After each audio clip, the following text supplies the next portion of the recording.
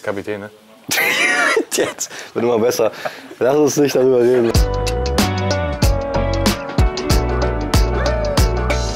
Wie ist es eigentlich dazu gekommen, dass du jetzt genau diese Position spielst? Ich glaube, ich habe damals auch, wie viele andere im Feld mal, begonnen.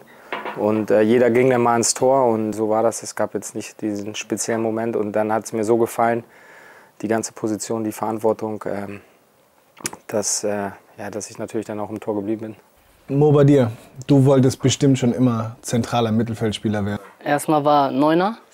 Neuner? Ja, weil ich diesen Ronaldo, den brasilianischen Ronaldo, eher mochte und habe da immer dort gespielt, Stürmer, Neuner. Ja, und dann gab es einen Trainer in Düsseldorf, der hat mich dann auf die linke Seite getan. Musste ich die Nummer 7 tragen. Ja, und dann hat er gemerkt, das ging. Und dann fiel jemand aus dem Mittelfeld auf der 6er-Position bei uns damals. Und dann hat er mich im Mittelfeld reingetan auf die 6er-Position, 8er. Ja, und dann hat er gesehen, dass ich da richtig gut war. Und seitdem habe ich nur dort gespielt. Also meine schönste Zeit hatte ich meistens auf 8. Warum bist du zum Achter geworden? Ist dann die Frage. Weil Peter Bosch das damals wollte. Ich bin nach Leverkusen gekommen, war die ganze Zeit Flügelspieler sozusagen. Und irgendwann kam er und hatte gesagt, wir packen dich ins Zentrum. Und dann ging es auch so irgendwann in den Trend, dass ich mich da selber auch mehr wohlgefühlt habe. In der Jugend, also bis zur A-Jugend war ich Mittelstürmer. Und das hat anscheinend nicht so gut funktioniert, oder? Ich war bockstark.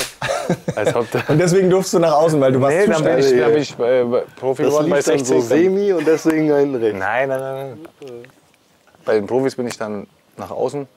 Also der Trainer hat mich über die Außen gesehen, wahrscheinlich auch wegen der Schnelligkeit oder ja, eben auch wegen dem Läuferischen vielleicht auch. Und so hat sich das dann entwickelt, ne? Wann hast du denn Stürmer gespielt? A-Jugend. Und wie viele Tore hast du da gemacht in der Saison? 14.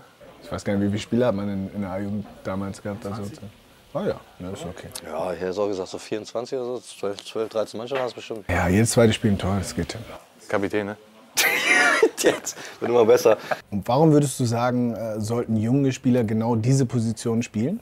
Du bist immer aktiv im Spiel, du bist immer anspielbar, kannst das Spiel leiten, aufbauen.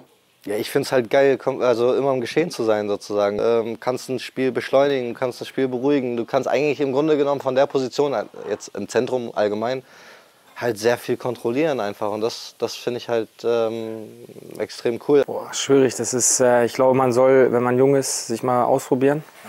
Torwart, das bringt einiges mit sich. Wenn man dann einen Fehler macht, dann ist der meistens auch ein Tor. Da muss man mit umgehen können. Ja, es muss einfach Spaß machen. Die müssen das merken, wenn die im Tor sind. Man sagt ja, man darf keine Angst haben vor dem Ball. Man muss es eigentlich geil finden, abgeschossen zu werden. Es kommt natürlich darauf an, ob du schnell bist. Das bist du Ne? ja. Wie ich jetzt zum Beispiel.